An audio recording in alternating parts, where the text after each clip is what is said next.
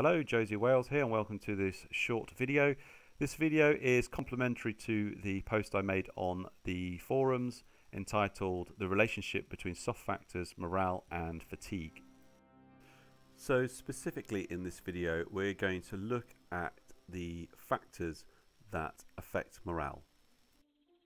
There are two factors and I have named them combat stress and combat shock. Combat stress is the persistent impact on morale caused by casualty buildup. And combat shock is the temporary impact on morale caused by suppression. So for the first test setup, we have got a rifle squad consisting of 12 men. They are a conscript unit with -2 leadership and are poorly motivated, so have -2 motivation modifier as well. The reason I've picked such a poorly experienced, led and motivated unit to do this test with is that any effects we do see will be magnified by the fact that they are easily affected by pretty much everything. The platoon HQ is nearby and is within C2 link. The platoon HQ just happens to be a veteran unit with high leadership and high motivation, so +1 to leadership and motivation modifiers. To begin the test, we move the squad over the wall so that they can become visible to nearby enemy machine gun, where they start to take fire and become suppressed. As we see the suppression indicator start to move up and rounds incoming, their morale state starts to drop down through cautious,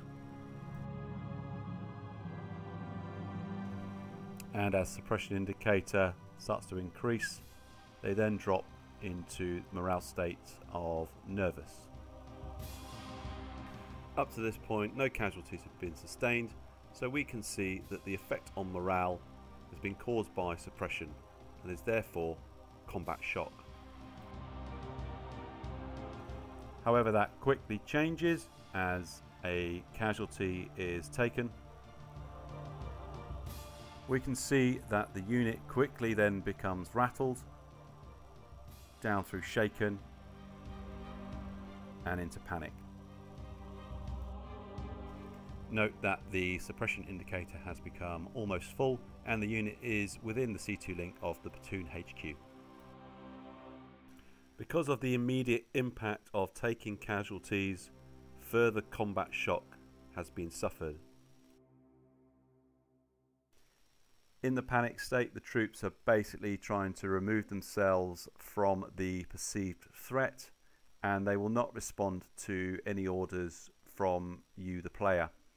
The panic state, however, is only temporary, and after some time, based on the unit's experience and leadership, it will start to recover.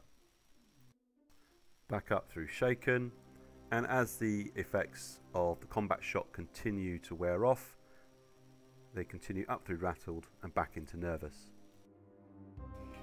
We do still see some residual suppression in the suppression indicator, but this is not because any more fire is incoming, it's simply the squad is inexperienced and has low leadership, and it does take time for that suppression indicator to drop off under those conditions.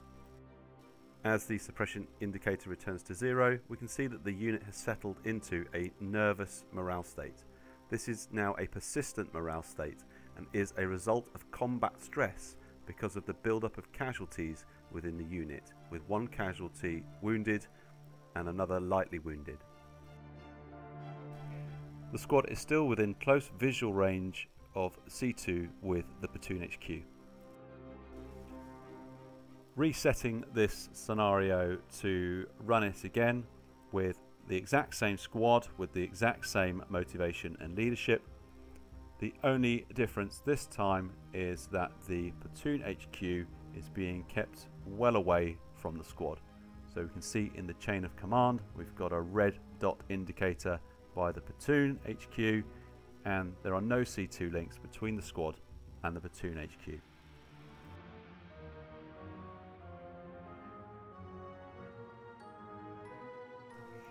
Of course, when you run a simulation like this over and over again, it never quite repeats itself in exactly the same way. It does take a bit more time for this squad to start to come under fire, but eventually it does take incoming fire and starts to feel the effects of suppression.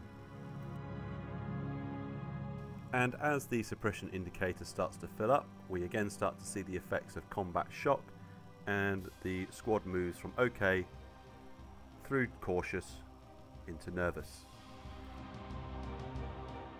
down into rattled, and with the suppression indicator around about 60–70%, the squad becomes shaken. It can be clearly seen that this morale state is due to the suppression, as no casualties have been sustained. Just to reiterate, there is no C2 link between this squad and its platoon HQ. Shaken troops will cower where they are. You as the player will not be able to issue them any commands. However, the state is only temporary. And as the effects of combat shock wear off and the suppression reduces, we see the unit move up back through rattled, nervous, up into cautious, and finally back to OK. Again, there's still some residual suppression due to their inexperience, poor leadership and motivation, but they've recovered to OK because no casualties have been sustained, and therefore they have not suffered any impact of combat stress. Once recovered, I move them around again in an attempt to get a casualty, which does happen. You can see that the unit has then become panicked. One casualty has been sustained, and the suppression indicator has pretty much gone all the way up, so around about 90%. After a few moments, the suppression indicator starts to drop back down, and as it does so, the unit starts to recover up through the morale states. Again, we see here the temporary effect of combat shock wearing off, and as the unit moves up through rattled into nervous, and no further recovery is made, the persistent morale state of the unit is now at nervous, and this is because they have taken a casualty and therefore are suffering the effects of combat stress. So far we can make three conclusions. Number one, that suppression causes combat shock, which is a temporary reduction in morale that can be recovered from. Number two, that casualty build-up causes combat stress, a persistent effect on morale that can be seen once the effects of suppression have worn off and cannot be recovered from. And number three, C2 has no effect on combat stress, which is the persistent morale state caused by casualty build-up. So what benefit is there to a squad of being within C2 link, if any? In an attempt to answer that, we'll run a third scenario.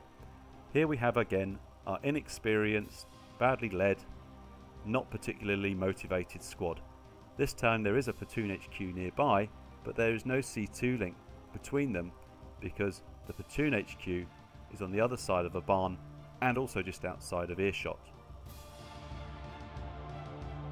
Moving the squad out into the arc of fire of a German machine gun, they start to become suppressed and start to feel the effects of combat shock as their morale state moves from OK through cautious, down through nervous and into rattled. Moving the platoon HQ from behind the barn we can still see that the squad is in a rattled state with the suppression around about 50%, and as the C2 icon reappears, we can see that the morale state has recovered up to nervous with no change in the suppression. We could conclude at this point that by moving the platoon HQ into C2 range of the squad has provided the squad with resistance to the effects on morale of combat shock. But to check that what we're seeing is a true effect, we should be able to see the opposite happen if a squad which is being suppressed has its platoon HQ move out of C2 range. And here we have our squad again suffering some light suppression. Its morale state is okay, and it has a close visual C2 link with the platoon HQ near the barn. After a few moments, the platoon HQ gets up and moves away from the squad around the other side of the barn. If we look at what happens in the C2 link, we can see that as the platoon HQ moves behind the barn, out of sight, the C2 link disappears,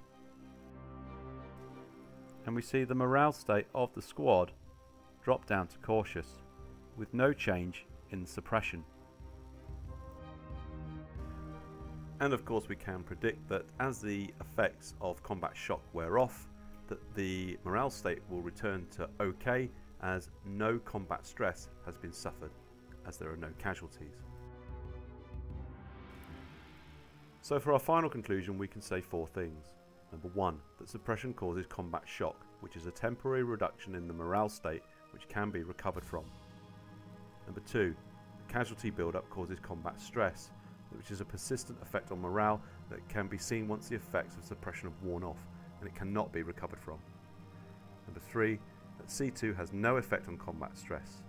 And number 4, that C2 provides resistance to combat shock. More information on this and other aspects of the game can be found on my post, The Relationship Between Soft Factors, Morale and Fatigue.